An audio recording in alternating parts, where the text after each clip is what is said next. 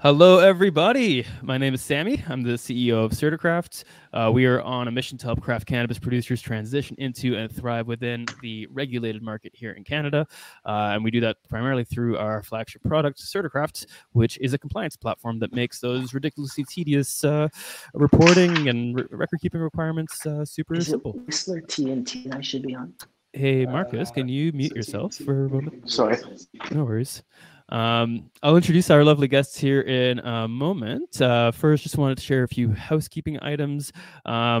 We have a chat. I see the interface is not as obvious as it has been in the past. In the bottom right corner, there's like a little button there that says chat.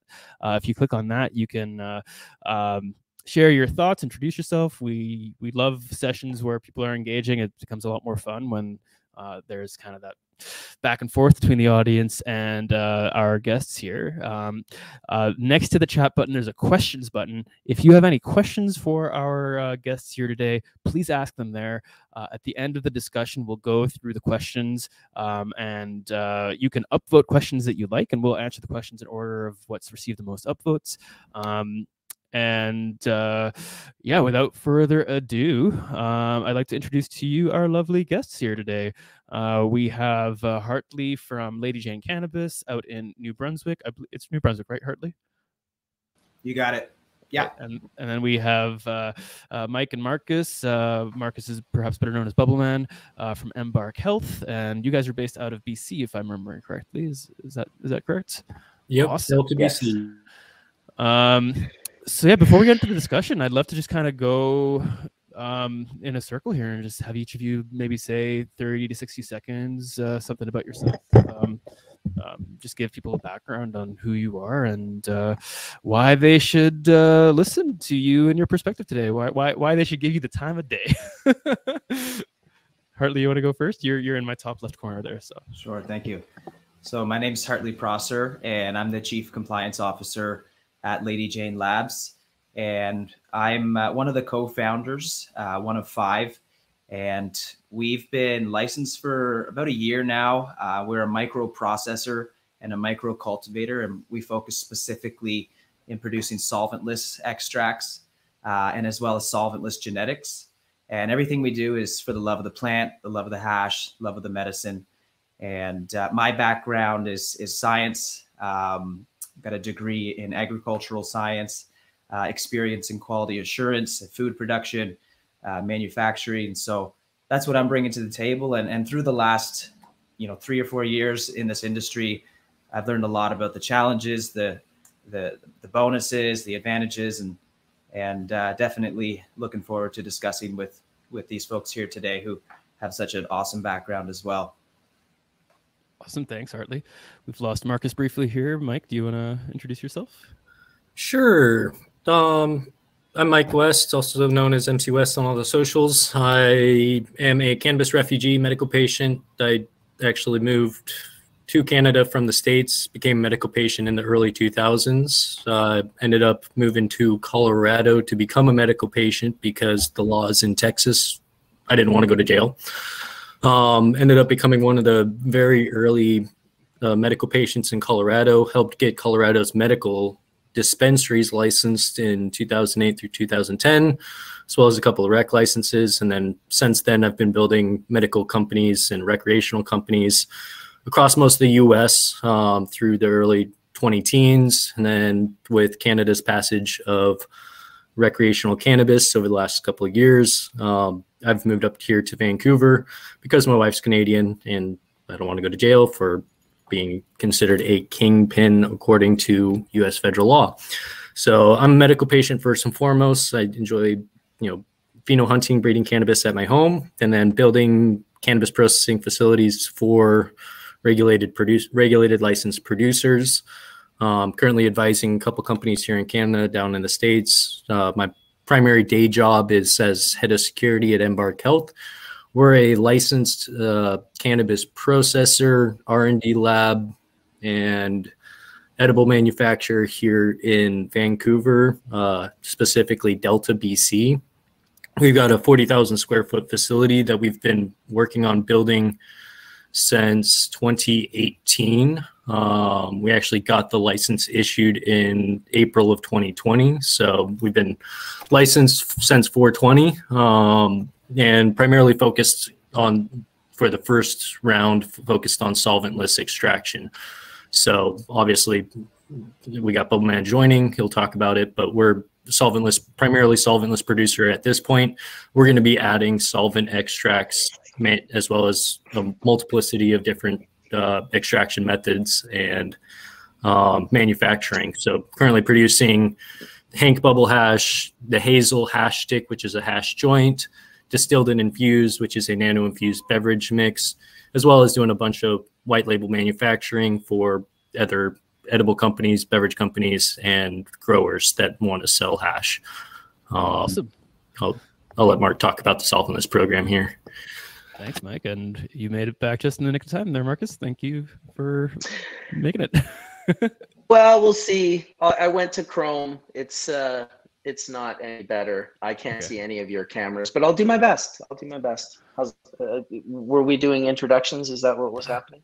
Yep. And Mike just finished introducing both Embark and himself. And you're the last one up. If you can say a few things about yourself and your history in this world of craft cannabis, that'll be much appreciated. Well, I don't distinguish the difference between cannabises. I'm just involved in cannabis and all the little subcategories people want to put into it. I love cannabis. We love to divide in the world as human beings. So we love to create, oh, let's call this craft, and oh, this is the big LP. I just love cannabis, and I've been involved in it for 30 plus years. Started, am I freezing up? I kind of can't tell. We can mostly hear you. There's little, oh, nope, and you're gone. Okay, well, let's just kick off the discussion without Marcus. For those of you in the audience, he is more commonly known as Bubbleman in the world of extraction. Do Hartley or Mike, do either of you guys want to say maybe a sentence or two about his history? So Bubbleman's been in the industry for about 30 years. Everybody knows him as Bubbleman because he's one of the primary equipment manufacturers of bubble bags. So if you guys ever have made bubble hash, there's very few equipment manufacturers that actually make those bags. And I believe Marcus has been distributing bubble bags since 95 or 98. Also been involved in the hemp industry here in Canada, and medical patient. I'll let him talk about the transition into medical because he worked with some of the earliest medical dispensaries here in Canada. Yeah, we've got Bubbleman brand in the chat. So if you guys ever need bubble hash production processing equipment, that's a great link. Honestly, I've known Bubbleman for about a decade. About 10, 11 years ago, he started a YouTube channel and started hosting weekly chats called Hash Church. And Hash Church is basically Bubbleman's way of networking all of the hash and cannabis extraction professionals within the industry to a nice, wonderful 4-hour session every Sunday, or most Sundays when the snowboarding ain't good. And this and it's a great way, Hash Church is one of several platforms that allows, cannabis production and processors to be able to open source their technology. So, discussion of different trends in technology, figuring out what ways we can extract efficiently and sustainably, as well as discuss, trending science topics. So, if anybody has smoked rosin, I believe that was developed by a gentleman by the name of Sal, but it became super popular after, I want to say it was 2014, 2015, one of the hash churches that we actually had him come on, discuss it and show it while they were out at Spanibus. So there's been a multiplicity of information that's been distributed through Hash Church. If anyone's looking for a multiple year college level course video list, go to Bubbleman's YouTube page, check out the Hash Church. There's probably 250, 300 churches on there. I've been fortunate enough to be able to, while I was working down in the States, join Hash Church to discuss what was going on in my respective licensees down in the States. But as the cannabis industry has gone recreational up here, we've been working together, helping build this solventless processing facility. So it took us about 3 years to get licensed, about 1.5 years to get the building rezoned, and then about 3 or 4 months to get it licensed after we got it zoned. Cool. Well, I see Marcus is in the he's connected but having trouble getting online right now.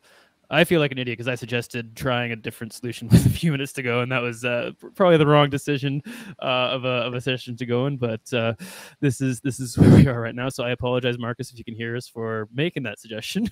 Should have just stuck with what was not working that well, but at least working. All right. So while Bubbleman's trying to get in here, let's just get started with this discussion. So for those of you who are new here in our audience, the CertiCraft we always follow kind of 3 general big vague open-ended questions, which is what's going well in the world of legal craft cannabis, what's not going so well, and what needs to change in order to make things better and make it possible for people to legitimately thrive in this industry. And so we'll kick it off with exactly that. Hartley and Mike, I'm curious, what do you guys think is going legitimately well in this world of cannabis that we are all part of here today? Yeah, I'd say I'll go first there. Basically, for us, off the top of my head, I could say amongst craft producers, one of the things that I really notice that is awesome and very heartwarming is the sense of collaboration. So a lot of the craft producers we reach out to and want to work with, or who reach out to us, it's all about collaboration. Let's find a way to work together. Let's find a way to, make a product together, or, help each other out in some capacity. And I just don't see that as much with the larger scale producers. I see it more from the smaller batch producers, craft producers. So I'd say for me, that gives us a real strong sense of push forward, that there's people out there that are real. It's face to face and no hidden agendas, and they just want to work together. And that's, overall, that's a sense that I've been getting over the last year or two being licensed.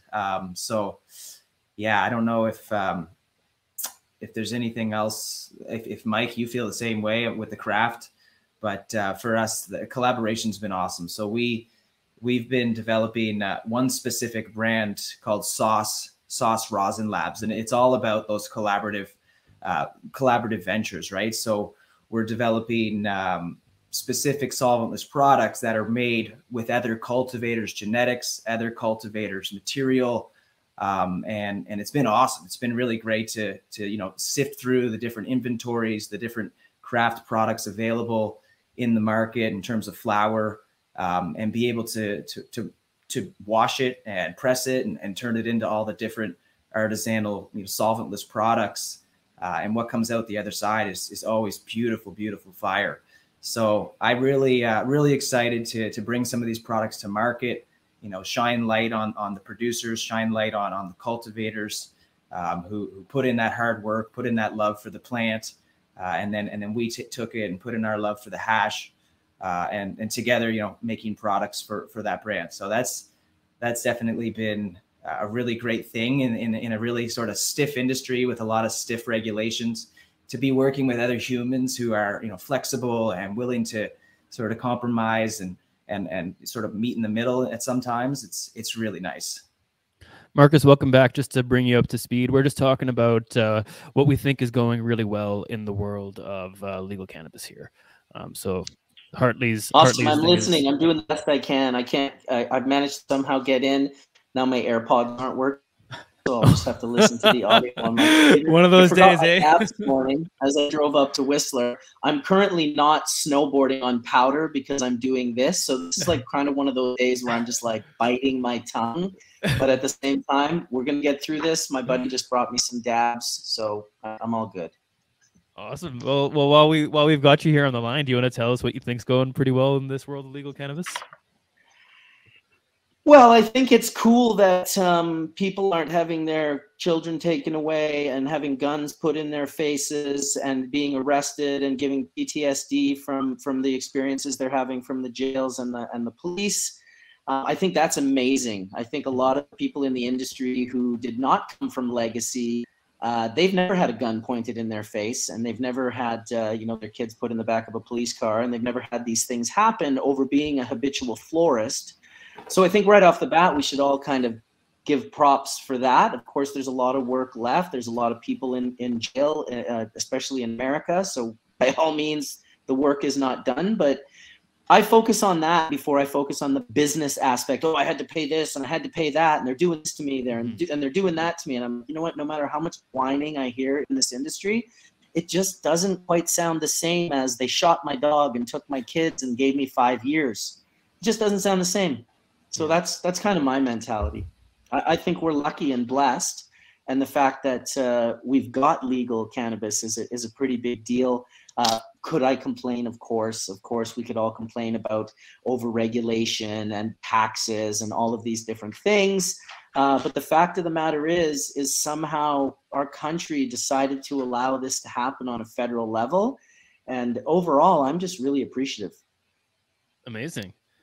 Yeah, it's a sobering perspective when you think of, people aren't being threatened with violence, they're not being thrown in jail, they're not having their families completely disrupted, and that stress that comes with knowing that could that could always potentially happen to you.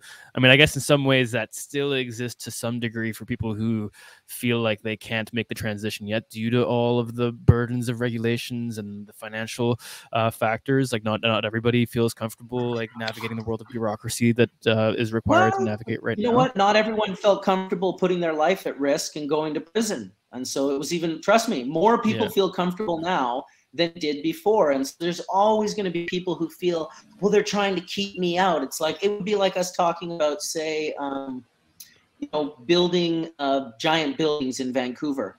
Have they been keeping all of us out of that? Or is that just something that's really beyond our reach for whatever reasons, for the choices that we've made? You can't just say, I've smoked cannabis and now I'm entitled to be involved in an industry of cannabis because I've smoked cannabis. That's just not how the world works. If you want to be involved, you got to figure it out and you got to find your way. And what I'll say about, craft cannabis, LP cannabis, all size cannabis is that right now, you have to find the pockets of profitability. There's small little pockets that you have to go, because the pool got drained by these mining companies and these stock market plays. They came in, they got us to fill up the pool with more money than we even realized was in our community. And then they took the majority of it on stock plays. And so they've gone now, they're all sitting on their yachts enjoying their $50 million payouts that they got.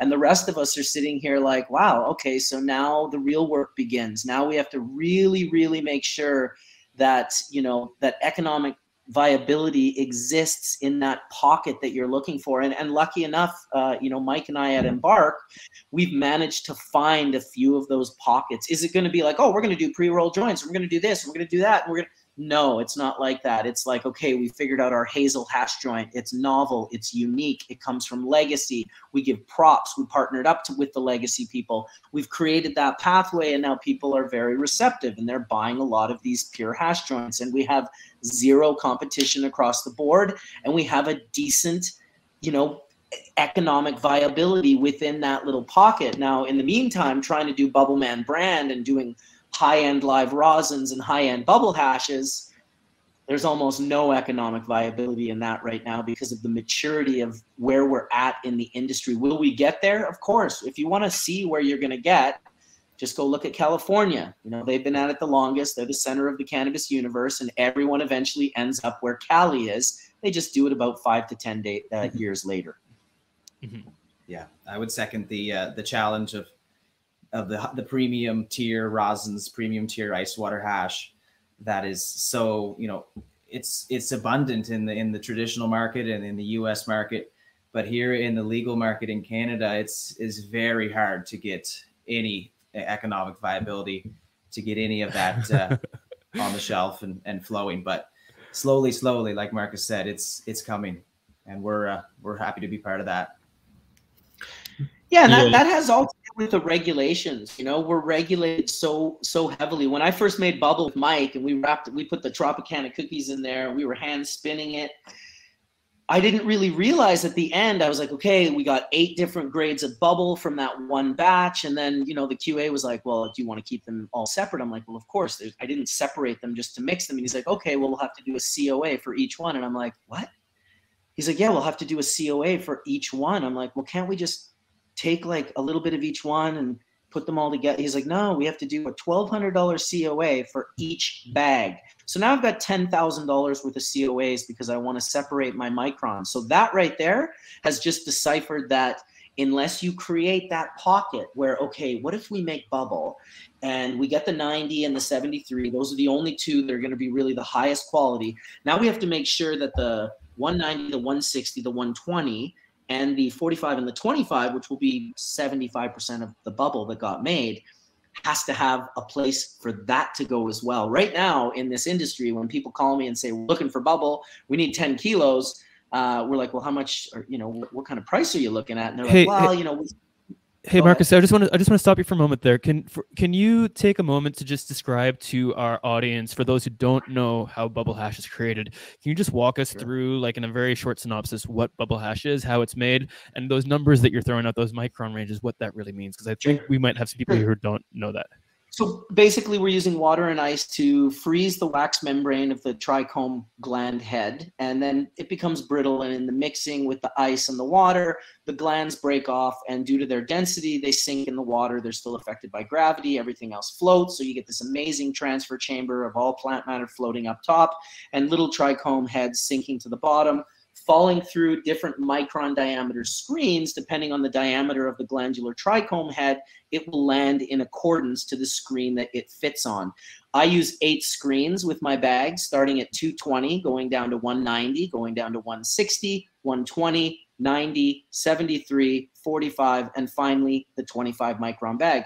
We get a range of hashes that show up in each of those things. Now, if I took all of those hashes and I put them together, I guess you could call it a full spectrum hash. Now, unless, you know, there are 3 types of trichomes, and generally for dry sifting and water extraction, i.e. mechanical screen separation, you want the 2, which is the capitate stalked and the capitate sessile. Those have the long stalks, and the heads have small necks, and they break off really easy. The 3rd type, however, is called bulbous, and it sits almost right on the leaf. It's actually on a single stipe cell, but you can't see with the naked eye.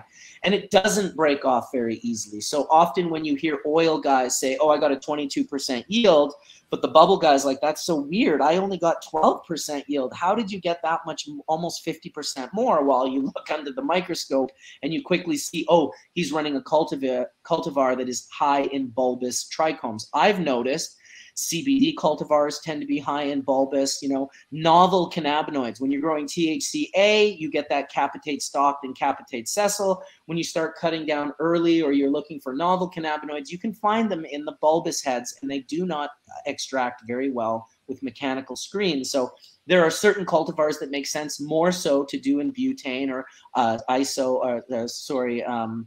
ethanol or CO2 versus, you know, the mechanical screen separation. So one of the things about building the quiver at Embark was so that we could run all of this material through a multitude of extraction processes and find where that resin belongs to be extracted in the first place. So, you know, that's why we do all that. That's why I'd love to be able to separate out the glands and really get that quality up to the highest level. But with $10,000 in COAs and a very, very small margin to begin with, I mean, I sell it for, you know, $15 a gram to OCS, and it's going in at like 35 plus before CRA. Like, it's hard to get this stuff down, and it's expensive to make. It's not cheap. Like, we're not going out and buying 10 cents a gram, you know, which is also, I'd love to say that the beginning of extraction, craft or otherwise, in Canada was very much like, what's in the vault that you can't sell? What's the worst stuff we have? Let's send that over to the extractors. They need to learn that we want their best stuff. Take your worst stuff and roll it into your pre-rolled joints for all I care, but give us your great stuff, because we want to extract from the best, not the worst. And right now, there's still a lot of that going on in Canada. People are, well, I got this trim, it's 2 years old, it's 10 cents a gram. It's like, are you interested in that? No, not at all. Like, in fact, that is the thing that my nightmares are made of. That's where, you know, just turn it into distillate. Yeah, manufacturers. It's no different than food. Like when you're cooking food, if you use shitty ingredients, you're gonna end up with shitty food. If you use good ingredients, that's the foundation of good food. You start with good ingredients. Exactly. And the same thing with music, good samples or whatever. The food one plays even more accurately to cannabis, because it also, food that is grown organically in living soils with mycorrhizal fungi living on the roots and biodynamic procedures going on in the farms, this tends to get a plant to express itself in a way that is more in tune with, say, an Olympic athlete training for the Olympics versus salt grown nutrients. Sometimes, you know, you'll see the expressions and they're just not what they should be. You know, maybe an exceptional grower will get it up to a point where you're like, wow, you did that with salts? That's absolutely, I've seen amazing product grown with salt nutrients, but I can't compare the two, food or cannabis resin. Organic and living soil is always better. It just produces terpenes and aromatic compounds that don't seem to exist when it's grown with salts. And that's, of course, just my opinion. I've got one last question for you, Marcus, before we resume the discussion related to the mechanics of extraction. Do terpenes and flavonoids, do they also show up in the trichomes, or is the trichomes limited to cannabinoids? Or I guess to anybody here, you're all experts on this.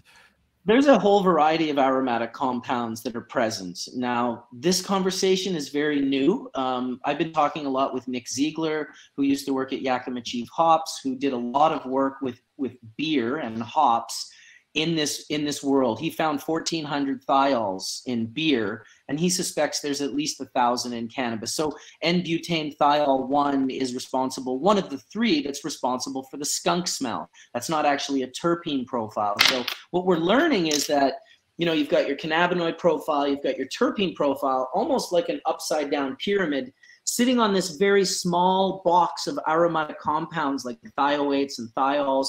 And although that's a very small amount, it tends to shift that upside down pyramid quite easily. Meaning, if you've ever seen, you know, there's a thiol that will smell like skunk. You know, you add the smallest molecule to that and you can turn it to, you know, fresh strawberries or to a rotten baby's diaper. You know, and that doesn't involve like this huge percentage or a dominant terpene, because these thiols and thioates are never dominant compared to the numbers that you get in terpenes, but yet they seem to have an importance in the shifting of the profile in regards to, you know, how we evaluate that sensory experience. And when we get to sensory evaluation, we also have to really recognize, and I would, you know, sort of instill this upon anyone that wants to test cannabis, you need to first discover where your sensitivities are. Like, oh, I'm really sensitive to linalool. It can be in a very small amount, and to me, it smells like it's times 10. That's not actually for me. I was using that as an example, but Mike pointed at himself. So when Mike, you know, is sensory evaluating cannabinoid contents with profiles that are high in linalool, he's going to experience it a little bit differently from the person next to him who, say, doesn't have a sensitivity to linalool, or maybe even has a blind spot to linalool. So you want to find out what your sensitivities are, what you're hypersensitive to, and more importantly, what you're blinded by. What are the compounds that you are unable to smell or taste or experience? Because that is going to shift the entire profile and how you evaluate that sensory experience. Cool. Thank you for that deep dive. Hartley, I know you wanted to say something before I asked that follow-up question. Is that thought still relevant? Do you want to share it still? No, I was just going to second the comment on the organic and the living soil producing much superior terpene profiles. And from my understanding, you know, from a phytochemical perspective, all of those chemicals that we're after, the cannabinoids, the terpenoids, they're all secondary metabolites for the plant, right? And secondary meaning that the plant only produces them after they've produced the primary metabolites, right? And primary metabolites are all about structure, you know, protein, carbohydrates. all the basic building blocks of the plant. And then the secondary metabolites are those defense molecules that are terpenes and cannabinoids. So if you have a plant in a salt-based growing system where there's no fungi or no bacteria attacking or latched onto the plant doesn't really have to produce those secondary metabolites, because a lot of those secondary metabolites are defense-related compounds. So the living soil just puts a plant, exposes it to nature's plethora of microbes, and that's why we see that response in terpenes and cannabinoids. So it's a fascinating component, and it's really hard to get that when you're growing in a sterile, salt-based environment. I didn't realize that terps and cannabinoids were a defense mechanism for plants. That's news to me. So the cannabinoids actually are a subclass of terpenes. Cannabinoids are actually a type of terpene that specifically has 2 or 3 rings in it. So when you look at the class of all the terpenoids and volatile organic compounds, the thiols that Mark mentioned are a class of essential oils that contain sulfur compounds. There's also what's called ketones. There's what's called terpenoids, terpene alcohols, which are essentially your essential oils that contain an alcohol group. And one that I think the majority of people are kind of beginning to become interested are the terpenes or terpenoids. So currently Health Canada doesn't require any terpene, terpenoid, thiol, ketone, or other essential oil. They're only required to list the cannabinoid content, because the cannabinoids were earlier deemed as the psychoactive compound. Now, the oversight, not including the terpenoid, is like saying, hey, we're going to package beer, but we're only going to list the alcohol content. What does that lead to? It leads to a bunch of alcohol producers that are producing malt liquor and high alcohol content moonshine. But if we can't, put on the label, like many wine producers do, how it was grown using biodynamic or organic methods, what sort of terroir contributed to the environmental or terpenoid factors, and what sort of biodynamic practices help to improve the terpenoid content, it's oftentimes leaving the consumer undereducated. Having producers be able to label their product as being biodynamic or organically certified is a good indicator to the consumers that, hey, this was grown organically. Science is starting to document that biodynamically cultivated cannabis, where you have a greater amount of ecology, microbiome, in endo and ectomycorrhizal bacteria, as well as fungi within the soil. Those bacteria, mycorrhizal fungi within the root mass actually produce the majority of the terpenoid precursors that are then traded with the plant in exchange for sugar produced by photosynthesis, and then upregulated in the plant to the trichromes that then synthesize the cannabinoids. So the more alive, the more biodynamic your soil root is, the better the roots, the tastier the fruits. So, what I'd like to say, what's going well within the Canadian market? I hold a unique perspective because I was part of Colorado's rollout with their regulations, and Washington's, and I've consulted on a few other states.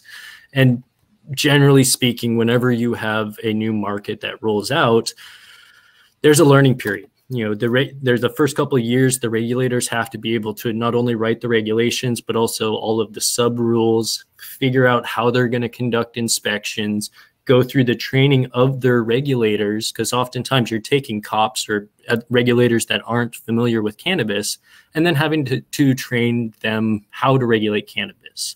And to be honest, if I have a regulator here that came from the electrical inspection industry, is he going to understand the fluid dynamics of supercritical carbon dioxide distillation? Probably not. So many of those regulators rely on platforms like this and experts that they're interacting with during these inspections to actually learn. So there's usually a couple-year period where we see the kind of industry gets off to a good start, starts taking off like crazy. Then the weight of the regulations hit, and oftentimes regulators are conservative when they try and pass their initial regulations. They don't want to let all the cats out of the bag, so they're going to hold back on some things. You know, here in Canada, they held back on direct sale, they held back on public consumption, they held back on cultivation and distribution of plant genetics. So now that we've established the industry, and I'd like to kind of repeat what Hartley said, some of the best successes that I've seen within the Canadian industry has been dependent on the collaboration between traditional market and moving those traditional market actors, the medical patients, the black market or traditional market producers, and transitioning them into the regulated market. Because by getting them into the regulated market, those are the experts. They may not understand the laws, but we can hire lawyers for that. They may not understand the CRA, but we can hire accountants for that. We need people that are, understand the soil microbiology in order to produce the cannabis that the consumers want. If we can produce the cannabis on scale that's as good or better quality as the traditional market, because we got investors at our back, and at a cost competitive market to the traditional market, we're going to continue to see a increased trend in consumers transitioning from the traditional market to the recreational market.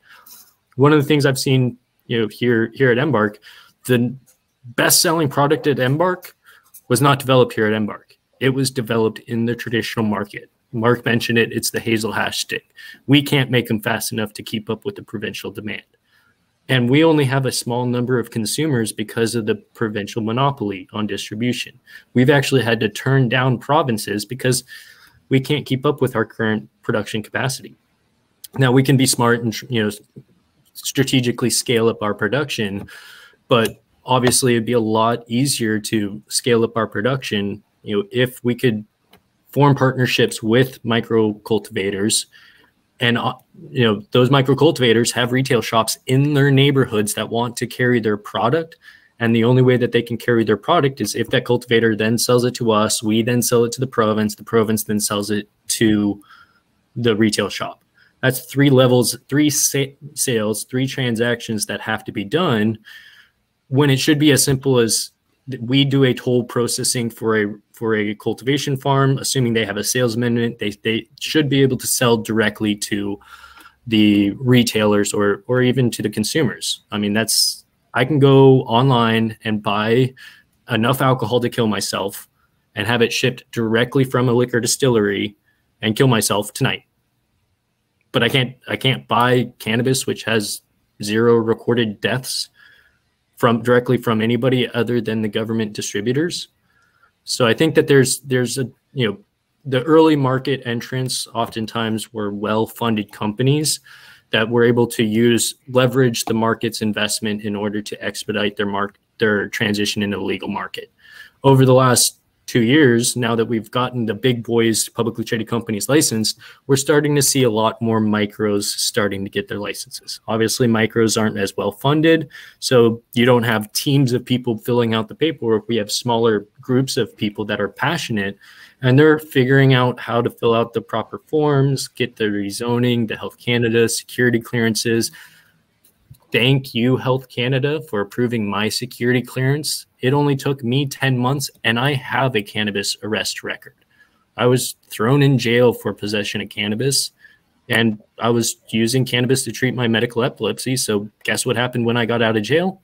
I went right back to cultivating cannabis and working in the industry. So it's one of those things that I think that many of the regulators have tried to create a conservative rules in order to prevent the overproliferation without actually allowing the industry and traditional market actors to participate in the discussion or planning or regulation. I think there should be an industry trade group that has collaboration with the provinces in creating the rules, because I think it's a travesty that these small craft producers are failing because the monopoly on distribution. There's a government monopoly on distribution, and as an American, no taxation without representation. So if the government wants to make it increasingly difficult for those traditional market cultivators to transition in a regulated market and get their product to market, you're going to see companies fail, and those growers aren't going to stop growing. They're just going to go back into the black market.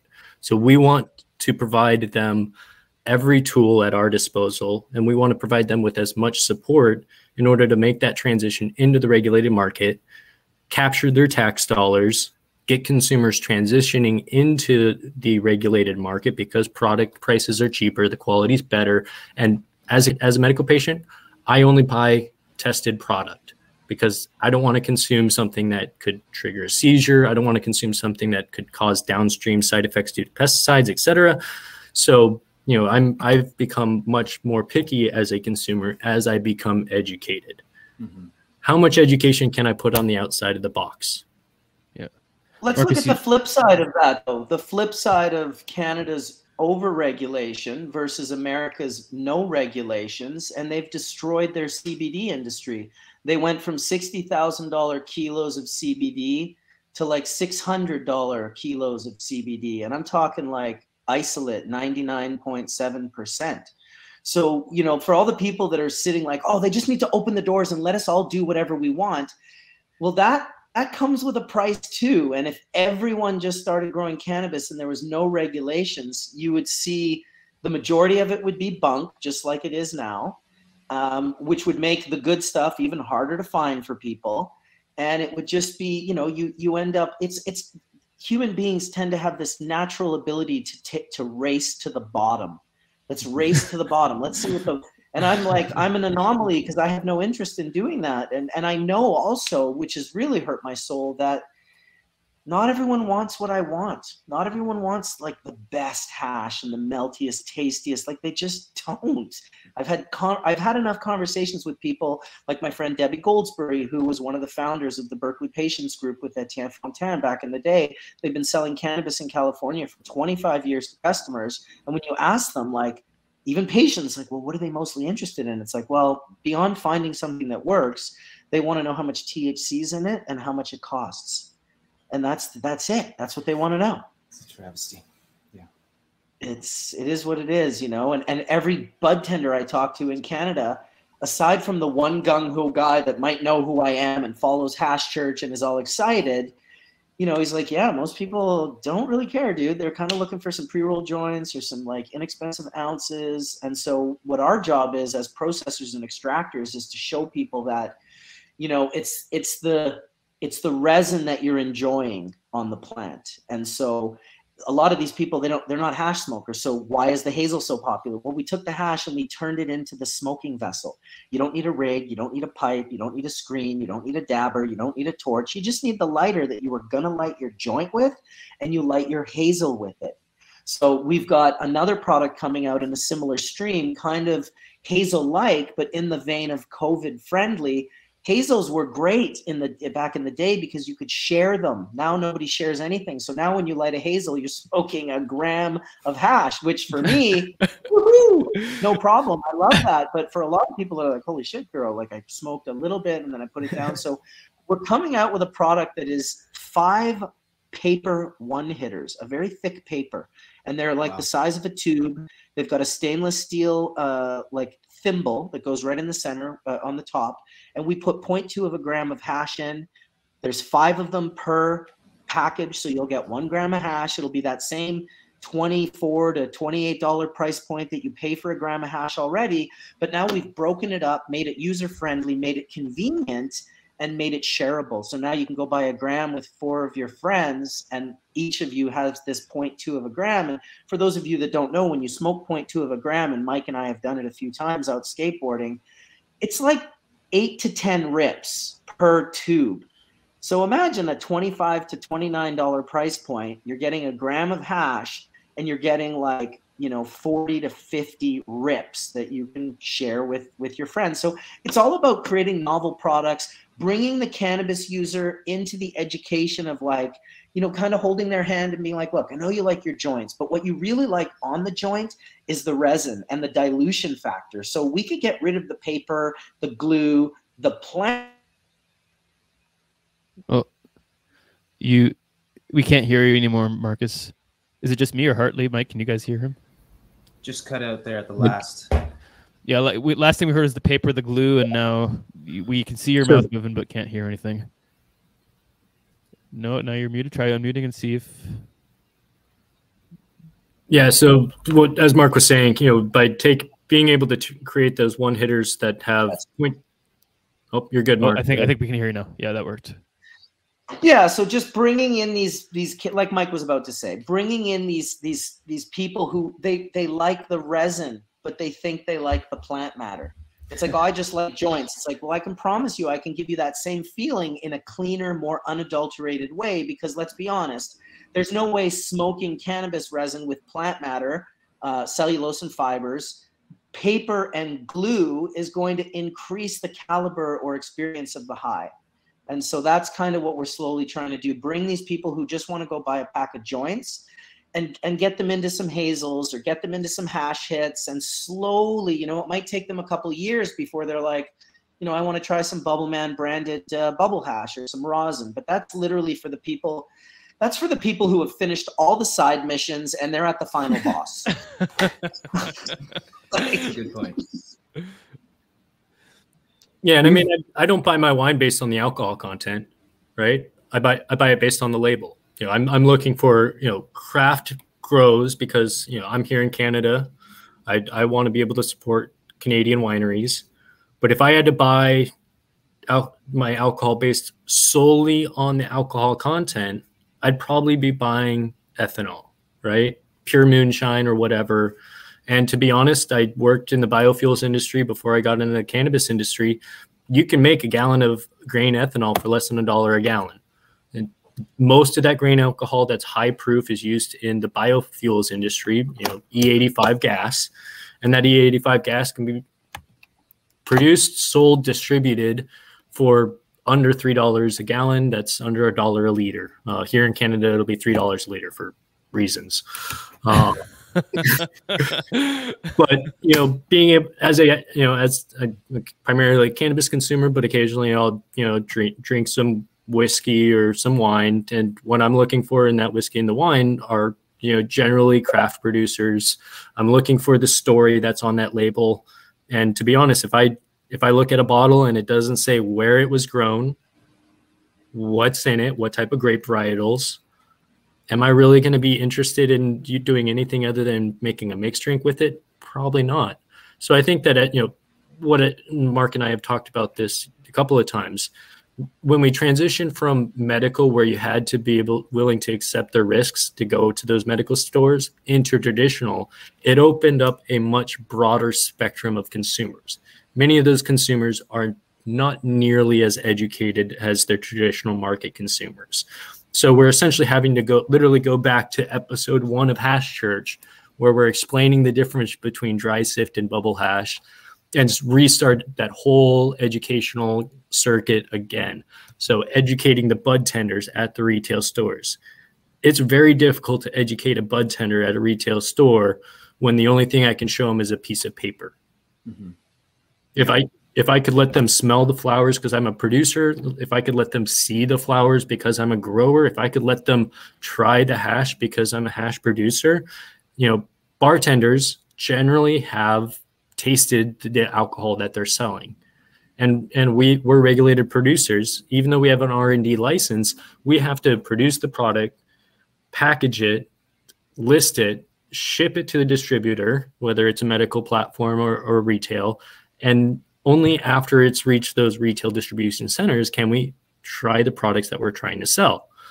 And, the R&D license kind of opens up the door to some bioassay, but, that creates 3 levels of regulation that we have to go through before we can actually taste a sample. In the alcohol industry, you go into your distillery, pop open a barrel, and they call it the angel share. Now, I don't think we should be allowing consumers or employees to consume on site because that's a safety hazard, and I'm on the safety team here at Embark. But I do think that we should be, as an industry, allowed to be able to create samples. That's something that wasn't allowed in the first 2 years of Washington's market, but Washington allowed bud tenders to receive samples, and they regulated it. So I think bud tenders could only receive 1/4 gram per strain per lot per week. But you could also use or provide retail shops up to 1 gram of an extract in order to negotiate a sale. Mm-hmm. And if I'm a retail store manager and I was able to get a gram sample, take it home, try it. Am I going to be able to educate myself on how that product looks, tastes, smells, and has effects? That's going to be much more effective in making business decisions as a retail distributor than just being able to read a buy sheet or going onto the provincial wholesale site and reading what's listed online or going on Reddit. And it just makes total sense. Like, what industry out there other than cannabis are you not allowed to sample before you make a big decision like that of what you're going to stock? And you're like, every single industry out there. The only one I know is plutonium. And that's not an industry where we want to be sampling that radioactive waste. So to our guests here, we are getting close to time. Do you guys have the capacity to go over and keep this discussion going, or do you have to stop at 11:30? I'm good. Okay, we got 2 thumbs up. Marcus, I'm not gonna lie, I've got powder on the mountain behind me, and it wants my attention, but I'll stay for a little bit. Cool. And if you choose that you want to dip out, I will not judge you for it, because you only booked to 11:30, and that powder is pretty important. I will say. Hartley, we haven't heard from you for a while. Is there something something you want to add to the discussion and where we've arrived at so far? No, I think the points the 2 gentlemen, Marcus and Michael, are talking about, they're great points. Especially on the sampling component. How can you? It's such a risk to put a product out there. You don't know how it hits. You don't know if it's going to deliver that flavor profile. And you're putting your brand on the line. So that's a challenge that definitely I wish there was less regulatory barriers to be able to sample. Yeah, that's a huge one, especially for these extracts where the price per gram is so much more than the flower, right? You've got a higher risk product in terms of economic value. So, I would second that as a challenge, the sampling. And none of the provinces keeping the vaults cold. So we keep our hash and our extracts cold. The minute they go out, we can't control it anymore. But I've told every store, all these stores that are fighting for space and sales, they're like, oh, could you give me one tip that would give us an advantage over our competition? I'm like, I can give you the best tip. I can give you the tip. You need to keep everything in here cold all the time. Your vault, if I walk into it right now, is it going to be room temperature? Are the terpenes going to be vaultizing and boiling off? Of course they are. And every single vault I went into, and I'm talking about places like Manitoba and Saskatchewan, and these guys would say, well, we just can't afford that. And I'm like, really? In a province that's minus 40, 8 months of the year, you can't afford to keep this room cold? You're actually paying to keep it warm. Yeah, build a root cellar. Yeah. So in the same tons of Canada is cold in the winter. Like the majority of Canada is cold in the winter. If you designed a system that just pulled air in from outside and filtered, you could have a nice cold room. Now, for me, flowers should be around the 4 degrees Celsius temperature. But if you're getting into extracts, Mike and I saw hash volatilize and congeal at 3 degrees Celsius in our refrigerator. It had to go into an actual minus 10 to minus 20 freezer for the terpenes and those aromatic compounds to just stop shaking and to kind of, and that's the way you preserve things. The unfortunate factor is that a lot of people are growing decent material, but by the time it gets packaged, the active water content is absolutely wrong in the packaging. The packaging is poor because it's being followed by really regulations more than common sense for the product.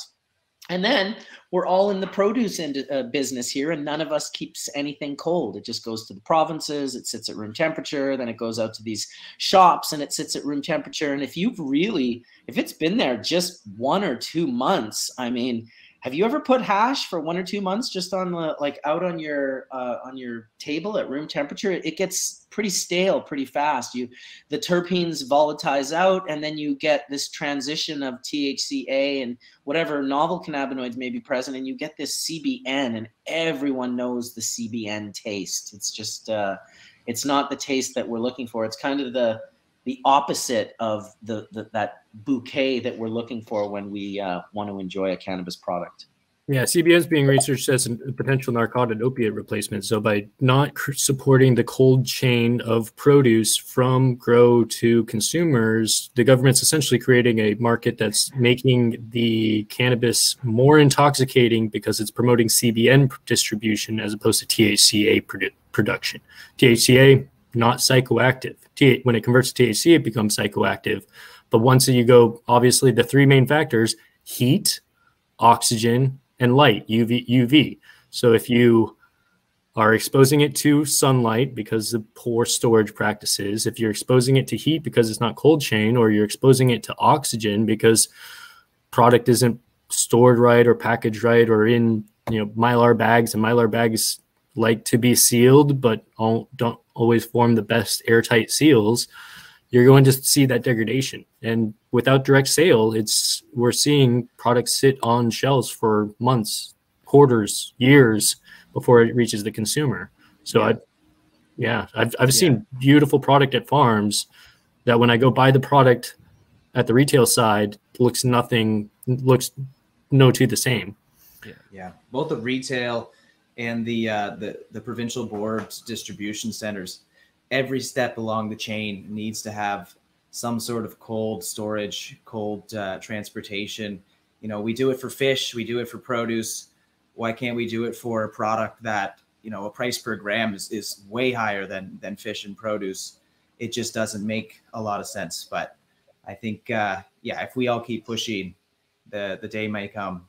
Well, I think it's an infrastructure problem first and foremost. And a great way of using an example, I can go to a multiplicity of different bars here in Vancouver. But if I buy a drink at a martini bar, it's probably going to cost more than if I buy it at a gas station.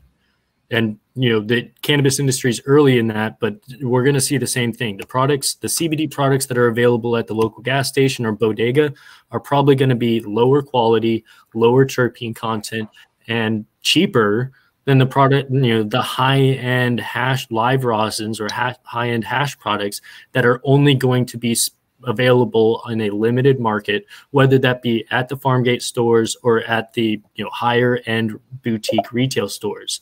We haven't seen high-end boutique retail stores yet. I haven't found one. I've been to hundreds of retail stores.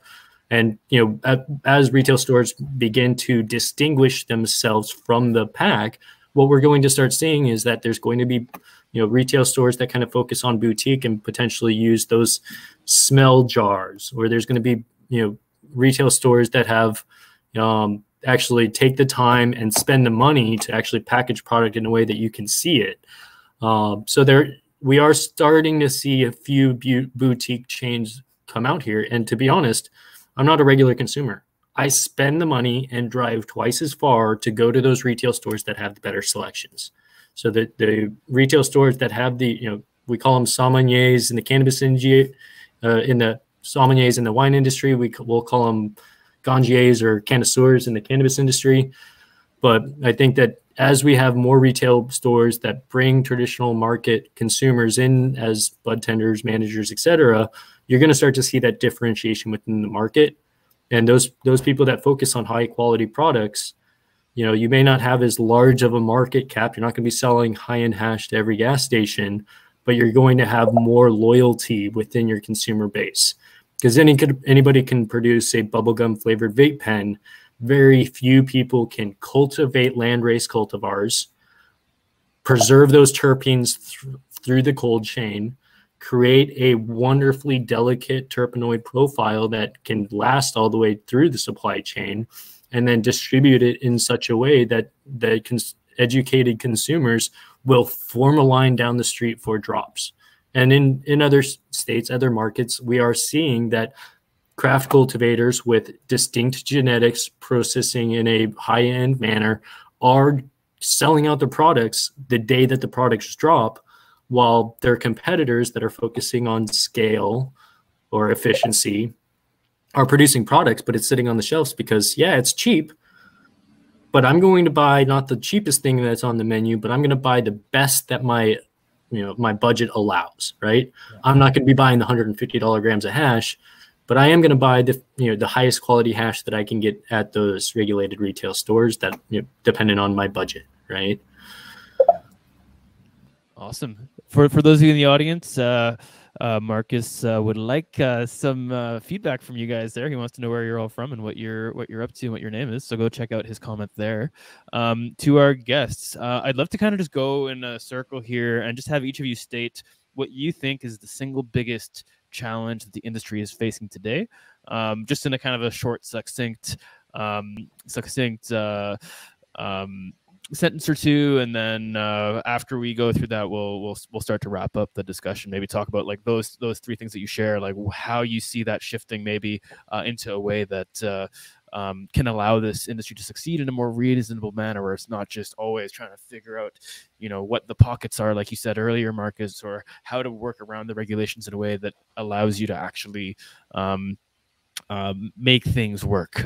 So yeah, does anybody feel like sharing first what they think the single biggest challenge our industry faces is? I think the access, and we've hit this note a few times in the discussion, the access between producer and final consumer, that needs to be bridged, right? There needs to be a different approach. We need to think outside the box from a regulatory standpoint, policy standpoint. How can we connect producers with the consumers and allow sales to happen in a faster, more effective manner, not just for preserving product quality, but also for that educational component, getting in front of your consumer as a producer to be able to explain, this is this certain micron range. This is produced, with this certain cultivation technique, to be able to express that, engage the consumer, on a face-to-face level. That's going to be huge. That would be something that would have a huge impact. And I think, Farmgate is a step in the right direction. It's also, not a solve all. Definitely, it's not going to create the access that I'm talking about. It's going to help, but I think that there needs to be, to be able to make that final sale, whether it's through third parties, QA approval from someone who has a sales license, to be able to get the product directly to, from your micro cultivation facility or micro processing facility directly to a retail store without having to go through all the months of distribution channel and basically diluting your message. It's got to be a closer relationship, in my opinion. Mike, what are your thoughts? What do you think is the most important issue that needs to be addressed? So I'll say it in two sentences. Taxation without representation. If I have to pay taxes on product, but I cannot actually just directly sell that product to the consumer, you're going to have consumers going to the black market. So we need to be able to have direct sale to retail stores. We need to be able to have direct sale to the consumers. Yeah, that's going to increase my packaging costs. That's going to drive down my bottom line. It's going to make my packaging manager mad at me. But if I could go online and order some of the products that Embark has, which aren't available in the market because they were small lots, too small for the province to carry. We have some fantastic landrace genetics that are, single micron. And I'd buy those if I could, but I can't. So I'm stuck buying the broad micron, full spectrum bubble hash that's available in the market. Second thing is distribution without education. The bland packaging is driving the malt liquors of the industry. We need to be able to educate the consumers how the cannabis was cultivated, and that requires the ability for producers and licensees to market and include cultivation practices, terpenoid content, and educational marketing products on their packaging. Yeah. And obviously the third one is probably going to be a controversial one. Let's hear it. I'm curious. We need to be able to have on-site consumption. I'm a medical consumer. I don't have children right now, but I do rent where I live. If I'm a renter, I'm not allowed to smoke at home. If I have children, I'm endangering my children by smoking in the room with them. So I think it's absolutely absurd that there is not on-site consumption allowed, because I can go to a bar and get drunk as a skunk, thrown in jail for fighting, but I can't go meet with friends and discuss trending topics over a relatively benignly dangerous hazel.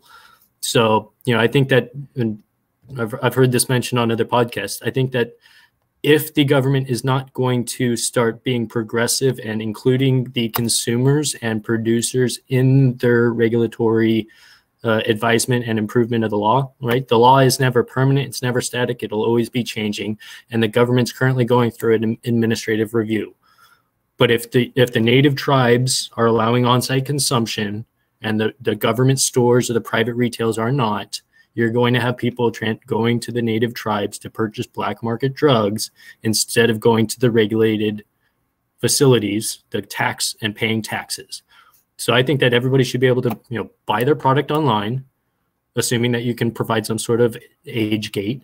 You should be able to buy direct from the producer, whether that's a farm, because I know there's some fantastic farms that aren't able to get the product to market. And then you should be able to go to, I'll say regulated cafes that, if I go to a bar and overdrink, that bartender could get in trouble if I get DUI, right? Yeah. We should have the same regulations for bartenders, bud tenders. Bud should be allowed to, not only show the product, let people smell it, but if a consumer wants to buy a gram, try it in their outside patio and make their decision on that. Because what we're doing is we're discriminating against people that live in rural communities. If I live 3-4 hours from the local retail store, I got to drive 3 or 4 hours to that retail store, buy a gram. What am I supposed to do? Drive 3 or 4 hours home, try it, drive 3 or 4 hours back, buy an ounce of it, and then drive 3 or 4 hours back? You're discriminating against people that live in rural communities by not allowing on-site consumption. Cool. Thanks, Mike. And I know BC is really looking at on-site consumption now, but specifically in the context of Farmgate, not in the context of broader retail stores like what you are. Which would be great when I go up to the Coots, but that doesn't change the fact that you have parents still smoking in the apartments with their kids, right? Yeah. We need to be able to have cafes. And that's going to be a differentiator between there's been some complaints on previous CertiCrafts stating, why are the government stores having an unfair advantage over the privately owned retail stores? If privately owned retail stores could offer things like delivery, like on-site consumption and high-end products, you're going to create a customer base that is more loyal to your branded retail store than it is based on the price. Obviously, price is going to be the number one factor, especially in recessions, but we want to incentivize people to support those smaller companies. And we have to support those smaller companies by offering differentiating factors. To me, my differentiating factor I look for is education when I go to the retail store and terpenes levels listed. I don't care about the THC content. I'm trying to find, terpenoid and essential oil profiles that work well with my medical conditions, that don't have things like THCV or linalool, because linalool affects me more than opiates. And THCV, some THCV is used by some epileptic patients to reduce their epileptic seizures. For myself, THCV can actually potentiate epileptic seizures. So if those minor cannabinoids aren't listed on the label, or if the terpenoids aren't listed on the label, I'm not going to buy it. Yeah.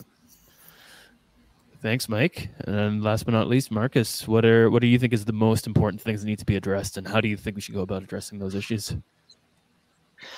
Maybe we could stop treating cannabis like plutonium. Maybe we could stop thinking that we need to protect children from it. I think a lot of the sort of fuckery that we're having to deal with, pardon my French, stems from that mentality. And maybe the gatekeepers who are currently in charge of this industry could bugger off as well, go to the bar and do their drinking, and maybe engage more people who are actually involved in the community and actually don't hate cannabis.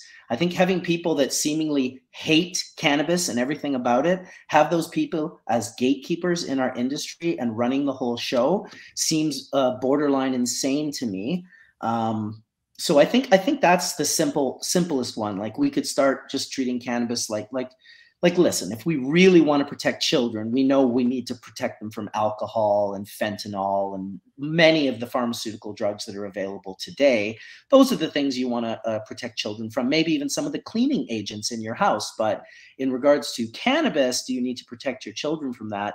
Last I checked, they also have endocannabinoid systems. Doesn't mean we're going to be going and getting our kids high and whatnot. We're not idiots. It's not like they take the keys to the car and go driving when they're 7 years old. That's super dangerous. Seems like a very benign substance. I agree with Mike. You know, safety people want to say that, oh, well, you got to be safe. It's like, well, you know, no offense, bro, but like me getting my finger caught in a rosin press, sure, that's unsafe. But like me losing, you know, my freedom because I'm flipping pounds and doing all this illegal shit back in the day, I learned how to be careful, and I learned how to do it baked. And so I know we could do that in this industry as well. You know, like cannabis is just not, it's such a hard thing to describe, because you have people that have never used it, and then they come and they try it. They have like an adverse effect. They're like, wow, that was so powerful. I ate an edible and it just destroyed me. I don't doubt that that capability is out there. And, you know, when it does come to regulations, probably the edibles and the things that we're consuming that are metabolizing in our livers and turning into different compounds that are much stronger than the cannabinoids that we consume. Sure, like have some I'm not opposed to regulations. In fact, the over-regulation of cannabis, some of it can go, some of it can stay. I suspect if we had more over-regulation of our food, air, and water, they wouldn't all be poison right now.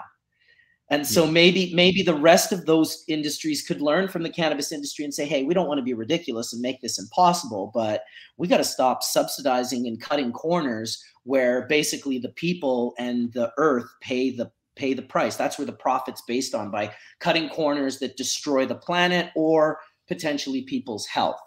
So that's kind of what I would say on the topic.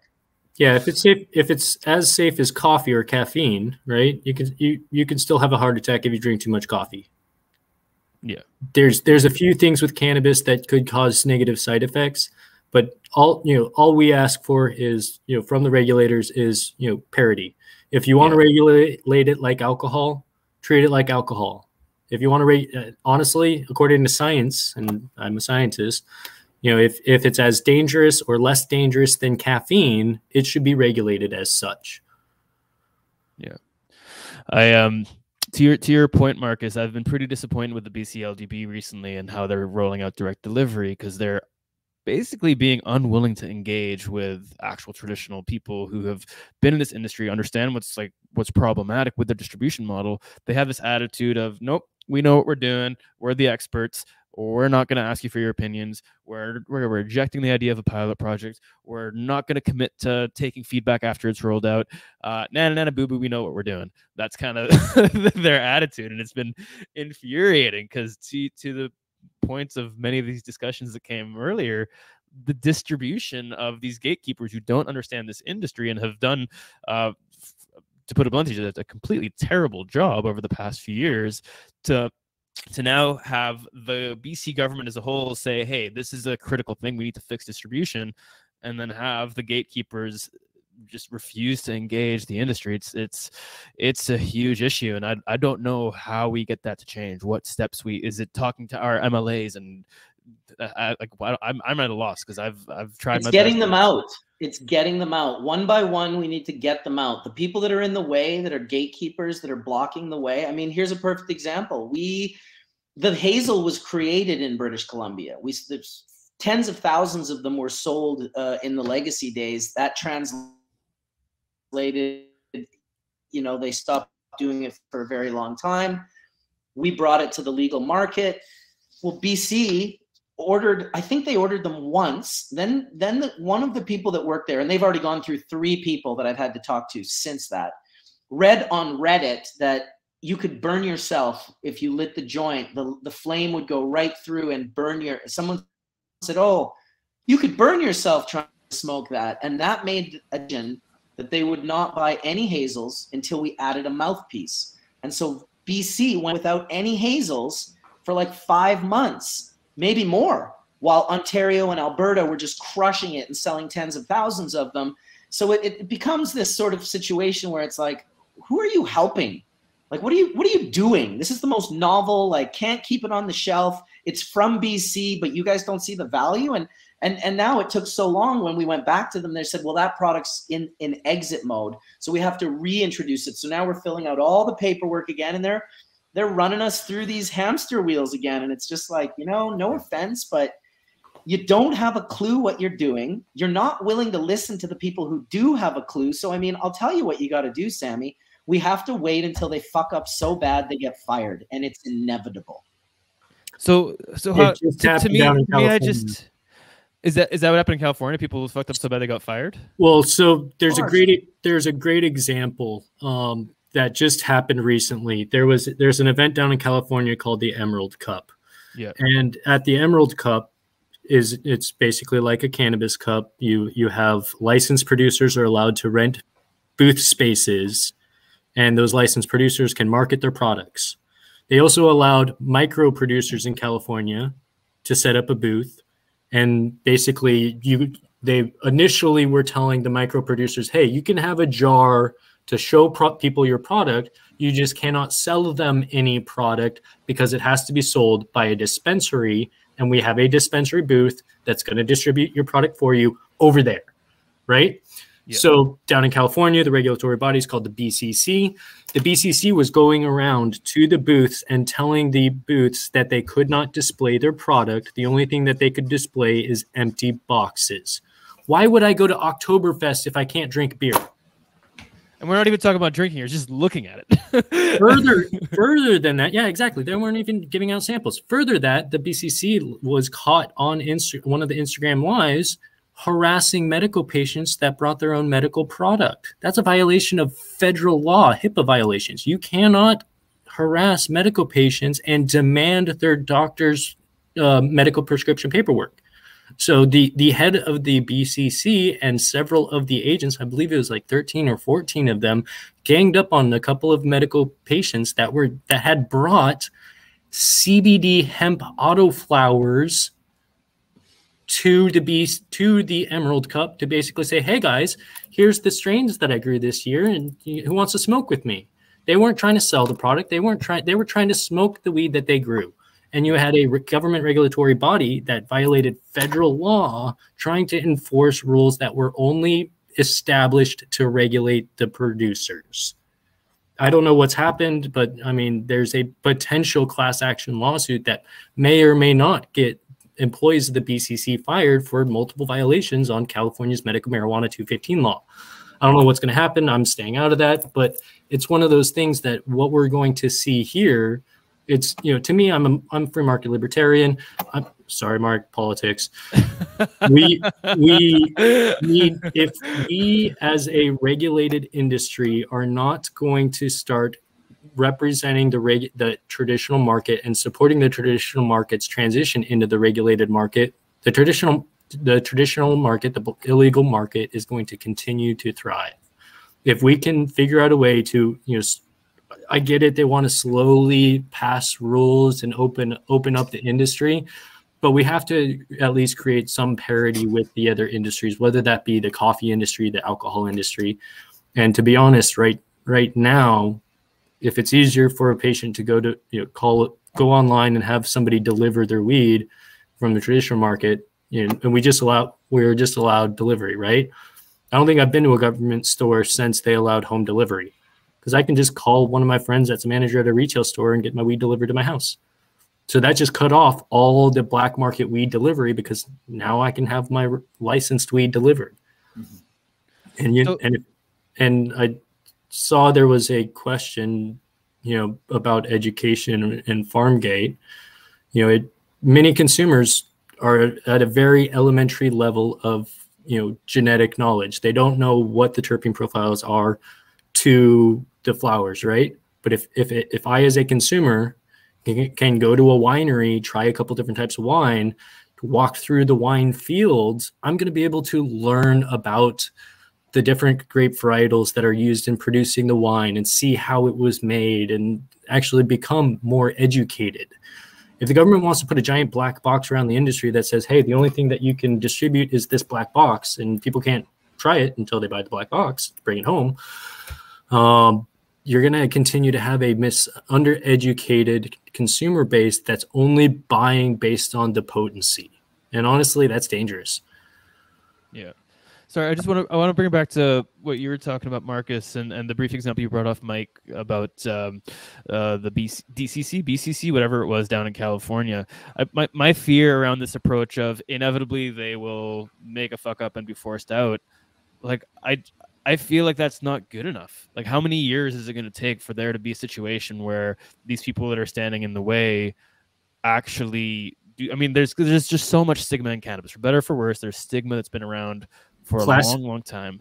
Class action lawsuits are based off of damages. They're not based off of hypotheticals. So unfortunately, we have to let them damage the industry before we can hold them accountable. But there's already like consistent damage that's been done that I guess you can't prove it, though. You can't prove that, hey, as a result of these restrictions and these rules. No, but if a native tribe can actually open up a farm gate, open up a tasting room, open up a better retail experience, what you're going to see is those Native American tribes are going to be the preferred retail establishment for the consumers that are within driving distance. So, as much as we're regulated, but ultimately that regulation is only so far that the government can reach, right? And ultimately the government regulators need to understand that the more that they hinder the development of this industry, the more it's supporting the black market. Now, obviously, there needs to be rules established about DUI. There needs to be rules established about the air particulate content in order to prevent secondhand smoke intoxication. But we need to be able to have an open dialogue with the regulators, so that the regulators can say, hey, what's working well, what like we're doing here, what's working well, what can we work on to make the industry better? That dialogue is going to go leaps and bounds. And there's only one state that actually had a government advisory board in the cannabis sector. It's Oregon. And honestly, Oregon has one of the best medical as well as recreational programs in the US right now, because you actually have industry professionals on the administrative rules committee with the regulators, and they can go back and forth and find that middle ground where, yeah, we're regulated, but we're also meeting the needs of the patients and consumers. Yeah. There needs to be more of an advisory panel. Like you say, representation needs to be there. And I think there's a lot of groups forming, like organizations, but they're not getting connected. The government's not letting them sit at the table. The agricultural consensus just came out, but that's the most capacity that I can contribute, is talking about how many employees, what my square foot. There's no way I can contribute to what my concerns are or what Michael's concerns are.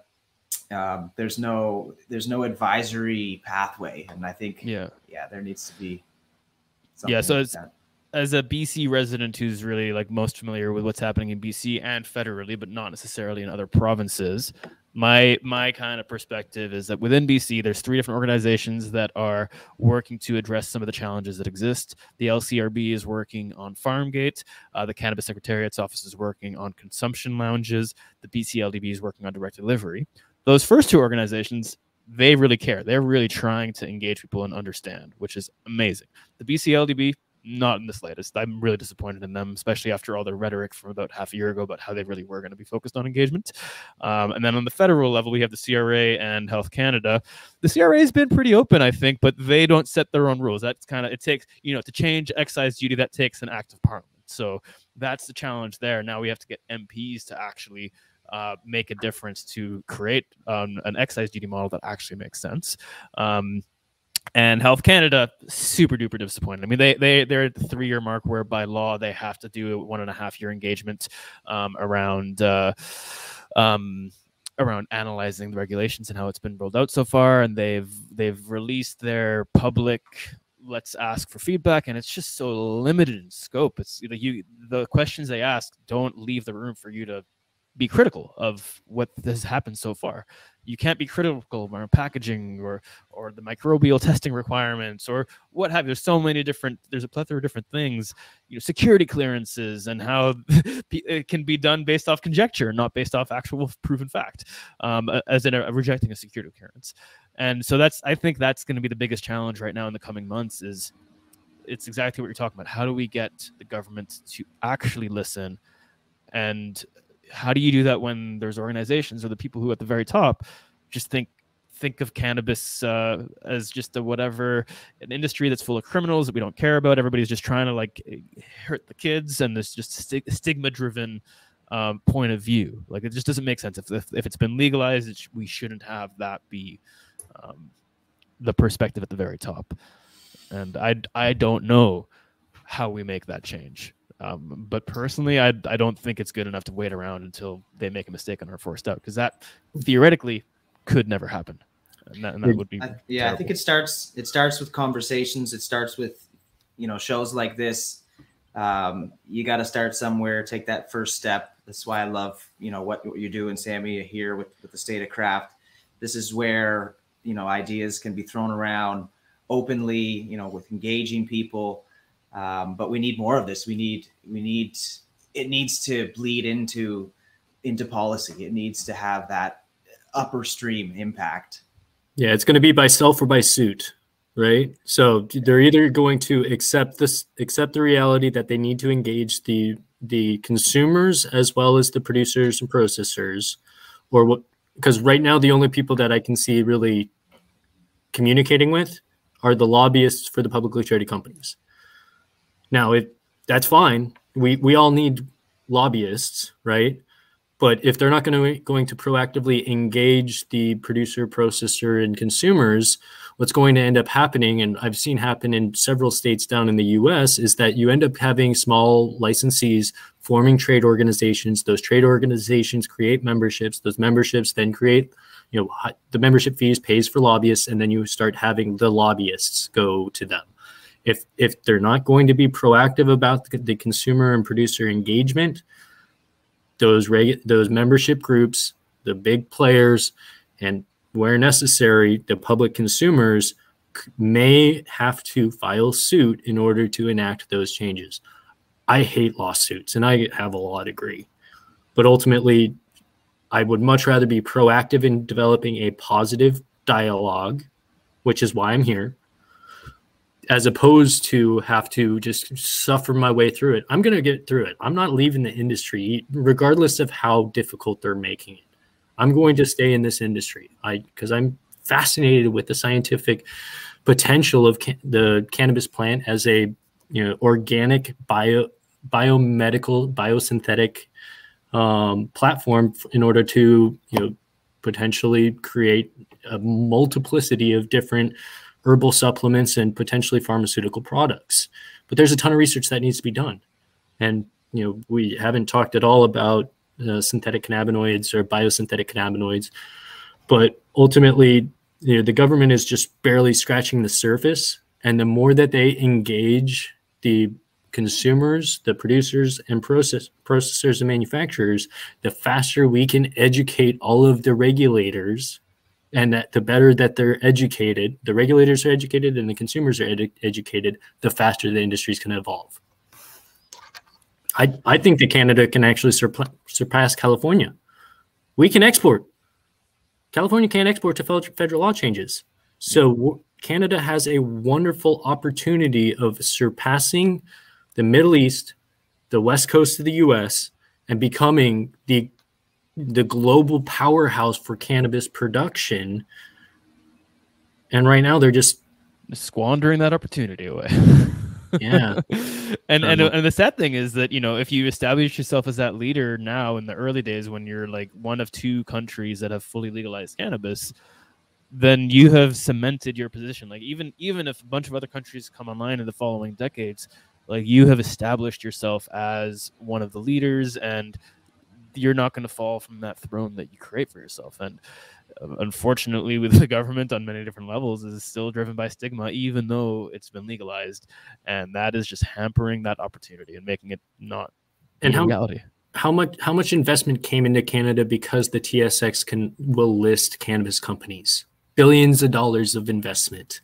Mm-hmm. That same, if we want billions of dollars in tax revenue, we have to allow the government to regulate us in such a manner that allows and promotes the licensing, the regulation, and the international distribution of Canadian-made, Canadian-tested, Canadian-regulated products. Because, yeah, Canada's got the same population of California, but Canada can export to Asia, Europe, and a multiplicity of medical markets. And I can count on one hand the number of big LPs that are actually doing it because they have the capital. That's boggling. Like, I think that they're, as countries come online, there should be government grants that enable or promote small licensees to be able to distribute those medical certified products to places like Europe, because you're increasing medical access to the sick and dying patients. Mm-hmm. Yeah. So it's something that, there's a reason why I moved to Canada instead of states like California. There is more potential here based on the rules and regulations than any other state in the US. And I, as a medical patient, am better protected here in Canada than any other state in the US. But with that said, there is a lot of hindering of the development of this industry because of the lack of consumer, producer, licensee, and regulator communication. Because the only real communication that I see are, the regulators, I'm sure, are watching this podcast, and I watch every podcast that I see has a regulator on it. That's not a dialogue. That's not an advisory committee, right? We're still siloed. We're still siloed. And that micromanaging is honestly the only people that are going to be heard when you're micromanaging and siloing the industry are the people with the biggest budgets. Which is why you have these massive facilities that can't sell their weed, while you have these small micros that aren't able to get their product to market. Because the only one that's got a lobbyist are those big boys. Yeah. And I want to become a big boy. Don't get me wrong, but I want to do it sustainably, producing quality products. Yeah. I don't want to, see a hyper devaluation in my shareholders. I intend to make every one of my shareholders, of which there's hundreds, I intend to make them money. I don't want them to lose money by, overhyping my share price and then seeing it crash. So I think there's a ton of potential within the Canadian market, but the key is as we're going through the next year and a half where the government's reviewing it, we need to see the government engage the consumers, the medical patients, the licensed producers, micro producers especially, as well as the regulated processors and manufacturers. So to anybody listening to this podcast here, whether on YouTube or here live right now, specifically in regards to that 18-month review that's happening with Health Canada right now, the biggest thing that you can do to affect change, in my opinion, is to reach out to your MP, because this is it's the Cannabis Act, which was an act of Parliament that enforced this review to take place. And if you reach out to your MP and explain, hey, these are all the things that are happening in the cannabis sector that are completely bullshit, that are regulated on that federal level, and the review that's taking place does not even allow you to criticize these things, what's the point of the review if we can't actually criticize the serious challenges that are completely hindering our ability to have business? And, Health Canada, just in case you guys aren't aware listening to this, they don't have a mandate to support business.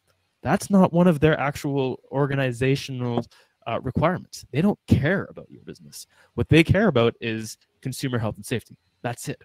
And so that leads to a lot of challenges where the organization in question just doesn't actually have it in their mandate to help you succeed as a business.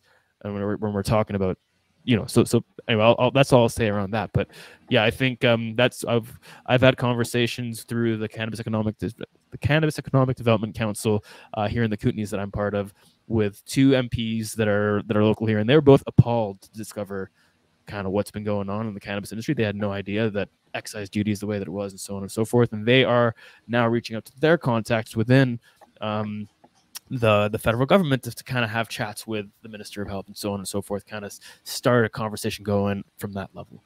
And I think every MP, if they truly care about their constituency, they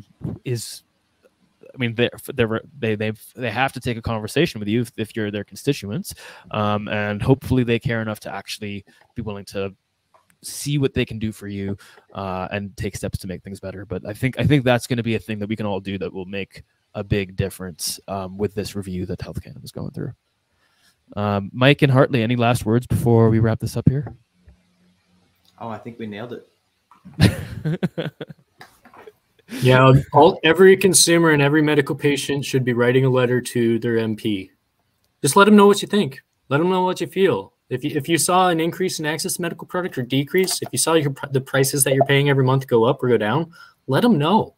Because honestly, they probably don't know the problems that we're going with. And there's a great example where, oftentimes I've seen city councils or, they'll try and pass these rules and regs for the zoning. And then you show up and you start explaining to them, hey, we get it. You guys want to try and silo the cannabis industry into your industrial park. Well, let me explain to you why it's probably better to do it into a agricultural land reserve as opposed to an industrial park, because industrial parks may have potential heavy metals in the air. It may negatively affect the property values. So there's going to, we're a processing facility. We had to rezone our building from a heavy industrial to a light industrial, that's special zoning for cannabis. It shouldn't have taken us 18 months, but it did. So it took my company longer to rezone our building than it did to get Health Canada's approval. So, it's the same thing is going to be true. The longer and less that they engage the producers, processors, retailers, and medical patient consumers, the slower that this industry is going to grow. The slower that this industry grows, the greater opportunity companies are going to see abroad. And ultimately, we want Canada to thrive as an economy. And in every state that had cannabis legalized and regulated, we didn't see a recession in 2008. We didn't see a recession in 2012. And we're not going to see a recession next year in any market that has effective medical cannabis access. Awesome, guys. Well, thank you so much for your time. Thank you as well to Marcus, aka Bubbleman. Even though you're not here to hear this thanks right now, I will send you an email thanking you after this. To anybody watching this on YouTube, we'd appreciate a like and a subscribe. Yeah, Mike gives us 2 thumbs up, not just 1. Smash that thumbs up. Woo! Next up, we're not going to do New Year's Eve. That's not going to be our next State of Craft. We're going to be skipping a week and doing it 3 Fridays from now. And we have actually somebody who's been in attendance of this episode here. We have Shannon Ross, who is probably better known over the past couple of years as one of the consultants that spearheaded the Cannabis Business Transition Initiative at Community Futures in Nelson, BC. They helped, I think, about 55 or so different micro cultivators go through the licensing process. And there is a much larger percentage of BC micros that have been licensed in the Kootenays relative to the rest of BC, in a large part thanks to the amazing service that they've done. That project has come to a close, mostly due to funding challenges as a result of COVID taking all the funding that was initially earmarked for the program. And what Shannon and a few other cultivators have done is they've launched a grower-owned processing facility to help all of the small-scale cultivators in this area be able to bring their product to market. And she also started the Cannabis Economic Development Council that I alluded to earlier that I'm part of here in the Kootenays. We have lots of representation from both local government and service providers and licensed producers on that organization. But yeah, the focus of that...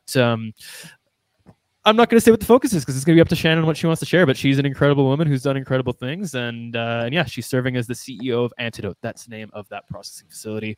And I imagine a lot of it will talk about the distribution challenges that led to her choosing to spearhead that project and what she's learned so far in that journey and where she sees the industry going. She's also a veteran of this industry, having been growing organic permaculture, both food and cannabis for decades. But that'll be episode 19.